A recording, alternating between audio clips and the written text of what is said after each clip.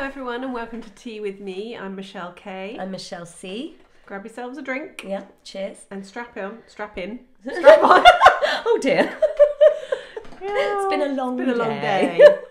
So yeah. Strap in. Strap in. Today we are going to discuss education, mainstream education, and our thoughts on it as parents. Yes. I've personally always been an advocate for home education. My children have kind of been in and out of mainstream because the one snag that I've always found is the social aspect. So that is the one advantage. But I mean, I've pulled my 12-year-old out recently because she's being bullied. And it's like, if that's the only reason I want her to go to school, it's nonsensical to send her. And the school weren't handling it They didn't handle it well No. because I made suggestions to make things better and they just say no. But they're trying to get hold of me to have a chat about, and it's too little too late, you know. And I don't think they're actually going to budge on anything that I've suggested. So yeah.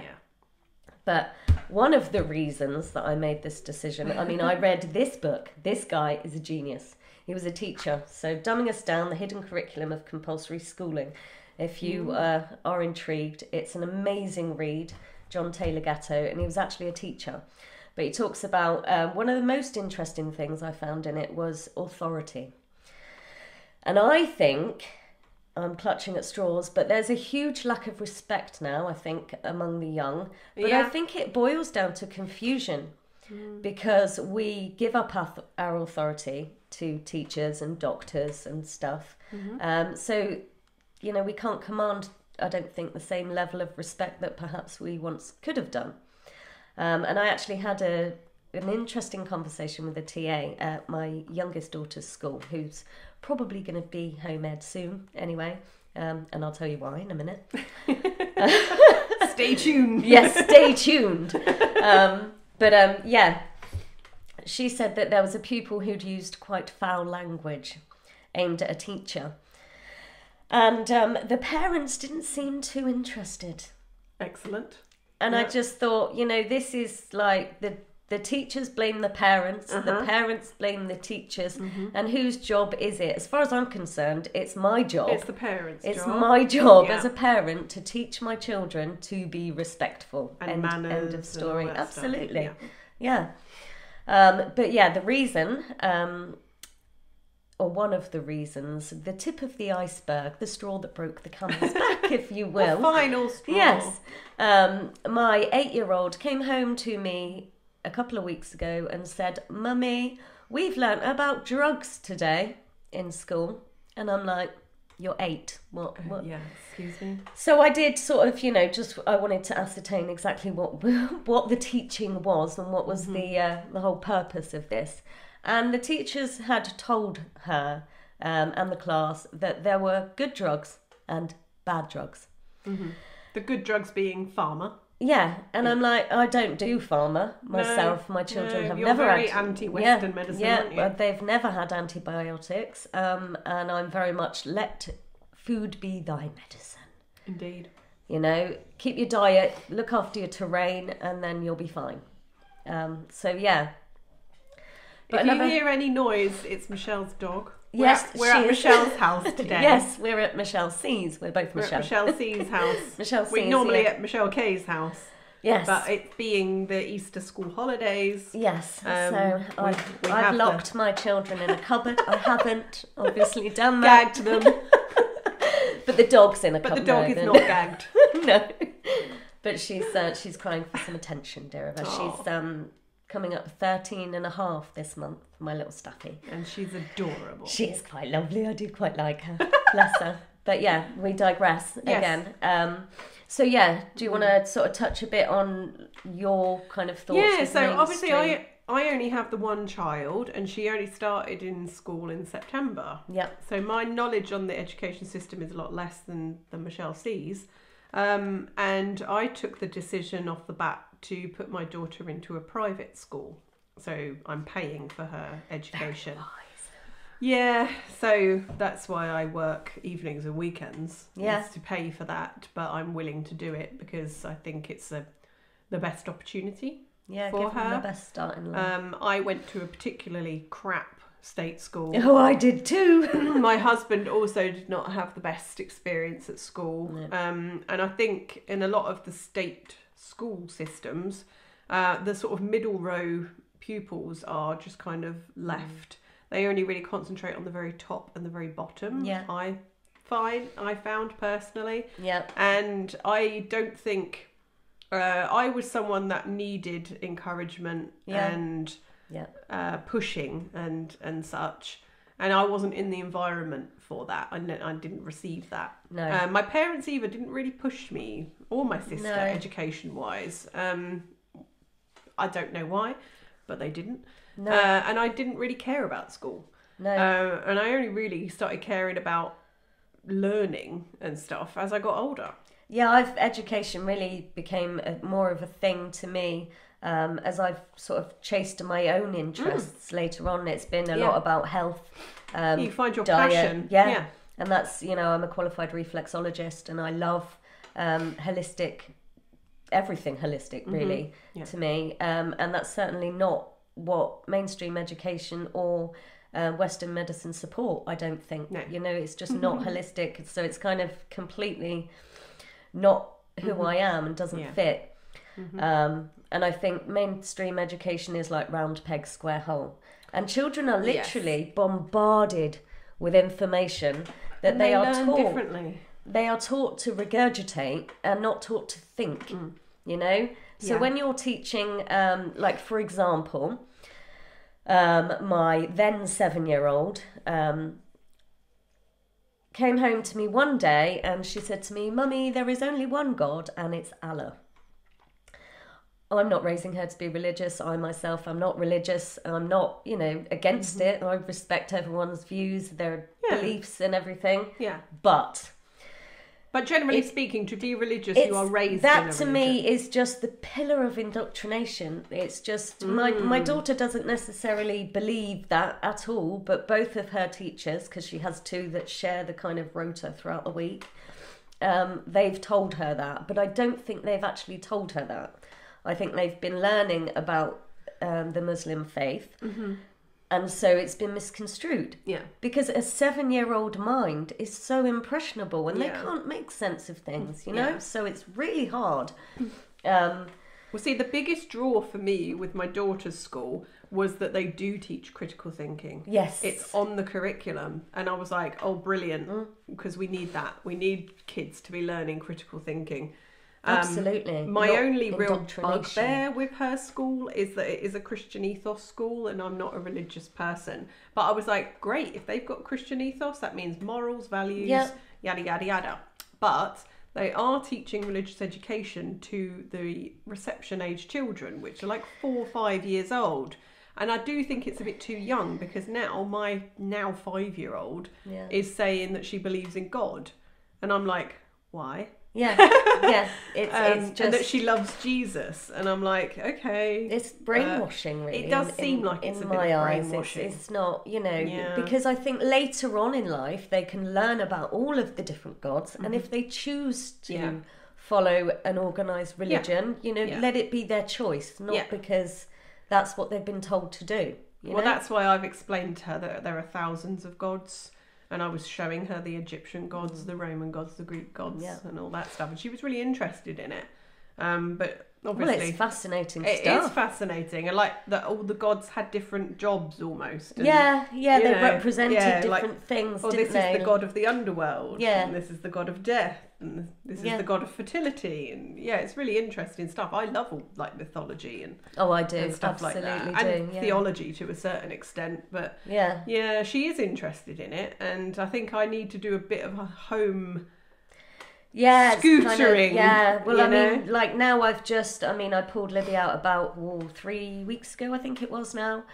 So we're just, I've done a little bit of maths with her, and her grandmother, her paternal grandmother, is a retired teacher. English is her field, so she's been doing that with her. So, we've got those covered. Brilliant. But for the most part, it's deschooling because she was like... Just her confidence was so low, and I just couldn't sit by and watch anymore. It's just like, no, come on. And I just think school does break your confidence because you're continuously told that you're not good enough, or that you need to do better, or you've got to try and be somebody that you're not to fit in socially, and it's all about being cool, and you end up choosing one path or another. I will counter that with, I think it depends on the school. Well, yeah. Because that was one of the reasons why I chose the school I did. It's an all-girls school. But I think it's inherent in mainstream. Oh, mainstream, definitely, yeah. But, my daughter's school, it being an all-girls school, and they're very much into nourishing... Yeah, and I think... Nourishing the student. And I think, the diversity among backgrounds is going to be a lot less because people are paying for them to go to school, so And obviously the parents are going to be that much more involved because we are paying. Yeah. So inherently the parents care about their children's education. So I think they wouldn't be able to get away with what the state schools can get away with.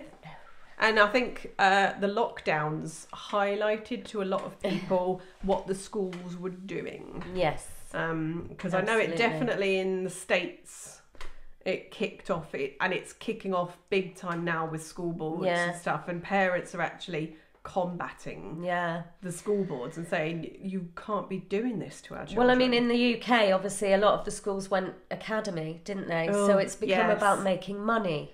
Again, they run for profit. So it's, So it's politics and politics and politics and bureaucracy, and it's just insane. And, the provision for education in the UK is just so poor. Government have completely screwed it up. But I've also, one of my real strong beliefs is, I don't know about you guys out there, comment and let me know if I'm right here, but how many of us have to leave school, get into jobs, and then flip between jobs to find out what you actually want to do, Yeah. If we were able to just find our talent early on and just pursue that, we could really master a talent. Well, there's a lot of kids now that want to be YouTubers. Well, yes, yeah. I didn't know I wanted to be a YouTuber because it wasn't a thing. No. But now I do. Yes. Well, absolutely. I didn't either, you know. That's it. It wasn't a thing. No. Well, I mean, we had 4 channels. We're going back. Oh, you're showing our age now. Yes, well, we did have remote controls, though. We are both 25, really. Okay. We just had a hard paper round. It was a very hard paper round. Yeah. But no, I joined the military at 18 because I didn't have a clue. No. What I wanted to do. No, I had no clue. And my granddad was in, and I just, Yeah. Well, what did I do? I did start my A-levels. And then it was back when they did the AS levels and A2. They changed it for a while so that, because a lot of people were dropping out after a year, so they didn't want them to leave without qualifications. Yeah, so they had an AS. Yeah. So I left. I was one of those that left after a year. I didn't even finish the first year. Did you not? No. But, I was doing subjects that, yes, I mean, I love maths. Love it.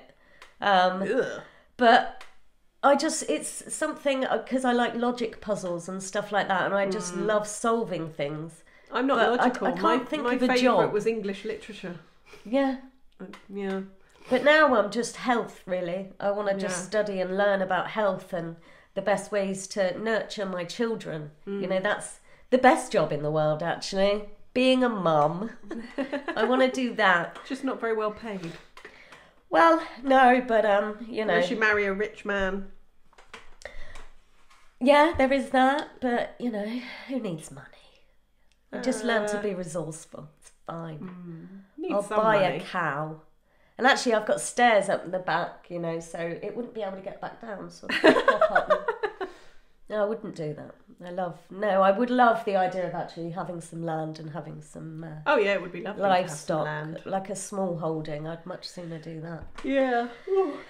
But there's a couple more books actually I've got here.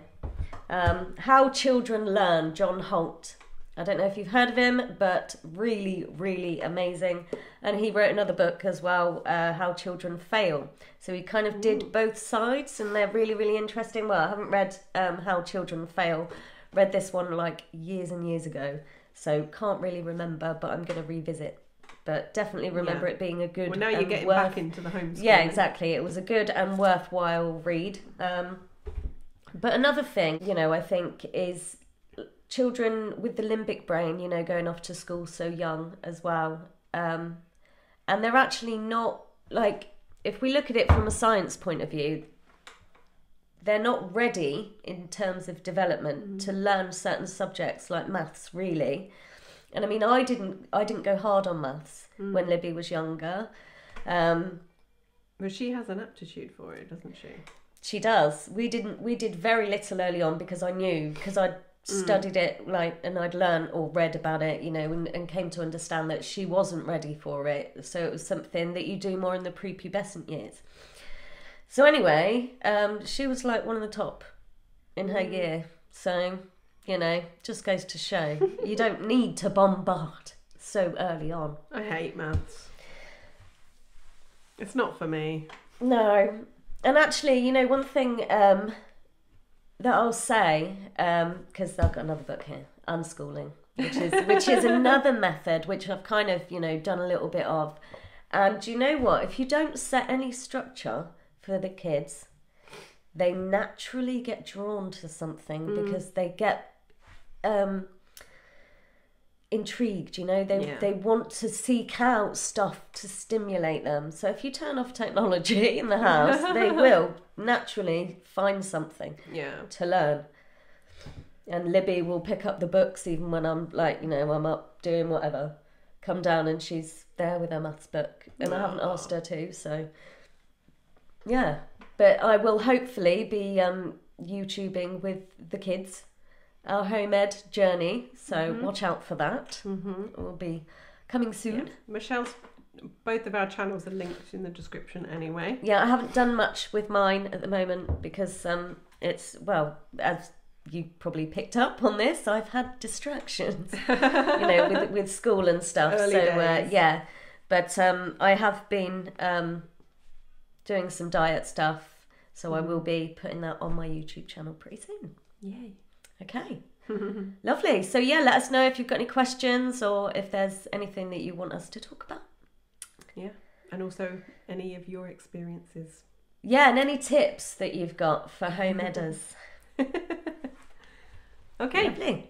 Have a wonderful day. See you soon. Tea with me. See you soon.